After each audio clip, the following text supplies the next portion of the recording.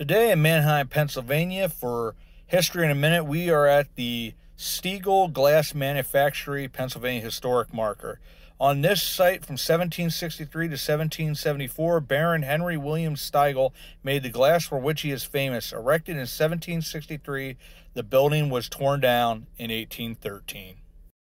So here you get to see an artist's rendition of what that building would have looked like, and then you get to see here as well numerous renditions of the different types of bottles that they made. Stiegel glass is really famous and really quite beautiful. Unfortunately, the glass manufacturing is pretty much what bankrupted him and caused him most of his financial issues. He originally had practiced with it at Elizabeth Furnace and eventually really perfected it here at this factory. History is out there, my friends.